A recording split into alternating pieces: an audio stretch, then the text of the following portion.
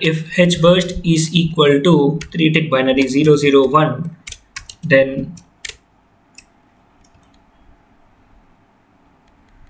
here let me begin this state and make this single underscore flag equal to 0 and make this incr underscore flag equal to 1, and I will end this state, followed by 3 tick binary 010. I will make this wrap4 flag equal to 1 and maintain all the flags equal to 0, and I will end the state. And next 3 tick binary 011, begin the case, and I will make this wrap8 flag equal to 1 and maintain all other flags equal to 0. Sorry, here in case of 011, I will make this incr4 flag equal to 1. In case of 3 tick binary 100, begin this and paste it over here, and in this case 100, I will make wrap8 flag equal to 1, wrap8 equal to 1, and in this case, and in case of 3 tick binary 101, and in case of 101, I will make increment 8 flag equal to 1. Sorry, I have forgotten to add increment 8 flag, I think. Yeah, increment flag, wrap4, wrap8, wrap16, increment 4, increment 16, and increment 8 flag. I missed it. Let me add it. And I will make this increment underscore 8 flag equal to 1 in this 3 tick binary 101, and ending this state. And if h burst is equal to 3 tick binary 110, then begin.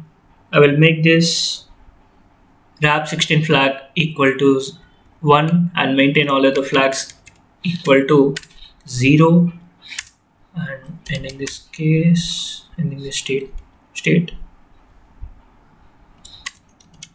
And the last one, when h burst is equal to 3 tick binary 111, then begin. I will make this incr16 flag equal to 1 and make this incr8 equal to 0 only. So according to the h burst, the following flag has been selected, and let me end the state and come into default.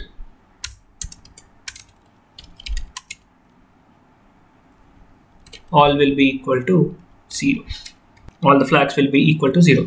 So here, according to the h burst, the following flag has been selected to 1, and I'm ending the case. So this is the S1 state. So in S1 state, so initially in S0 state, that is ideal state, all the flags will be equal to 0, and if head select is equal to 1, then it will go to S1 state. Else if head select is equal to 0, then it will be in ideal state only. And in S1 state, we are considering the h burst signal. So if h burst signal is 000, then the respective flag will be equal to 1 accordingly, like this, and we are ending the case. So now if h right is equal to 1 and h ready equal to 1, then begin. Next underscore state will be equal to h2. Else if h right equal to 0 and h ready equal to 1, then begin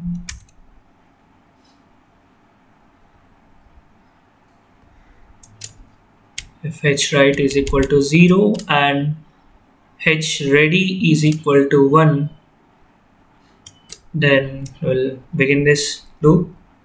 Then we will begin this statement. Next underscore state will be equal to s3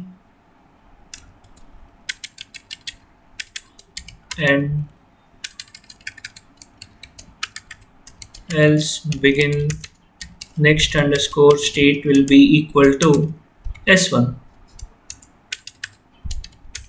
and ending this state